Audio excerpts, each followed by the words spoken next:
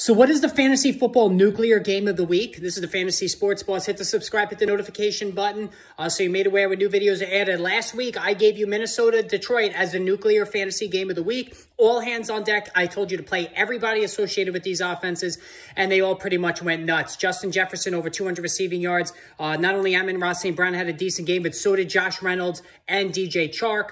TJ Hawkinson, double digits in fantasy points. It was just, and Jared Goff and Kirk Cousins went ballistic. It was just a plethora of fantasy points in all corners there in that game. This week, when you take a look at this week's schedule, Dallas and Jacksonville jumped right out at me at the beginning of the week when I first saw the schedule. And the over-under has been put at 47.5 points. That is a very high over-under. And so, again, just like last week with Detroit and Minnesota, it's all hands on deck in this game. Dak Prescott, CeeDee Lamb, Tony Pollard, Dalton Schultz, Ezekiel Elliott, all are plays, even Michael Gallup in deeper leagues. On the Jacksonville side, of course, Trevor Lawrence, who's as hot as any quarterback in the NFL. And, I did a video the other day saying that he is pretty much there now in terms of realizing that vast potential he carried into the NFL from Clemson. You're obviously playing Evan Engram coming off an insane game last week.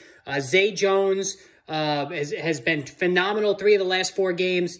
Christian Kirk also as well. You're going to be playing him. He's been a little inconsistent, but this is the perfect game for him to rebound. Travis Etienne, I know, is a bit of a tougher call because he's been very bad the last month or so. I don't think he's 100% healthy. I think the long season is getting to him. However, Etienne, I can almost count on Doug Peterson finding ways to scheme him open in the passing game this week. So I think Etienne is definitely a play for sure. So all of these players need to be put in your fantasy lineups. There's going to be 1 million passes thrown this game, 1 million points. Get them all in there. It's going to be fun to watch. All right, hit the subscribe, hit the notification button. Tomorrow, Fantasy Football Friday. Also today, later on today, 5 Eastern Time, live stream to discuss the Thursday Night Football game and update the injuries.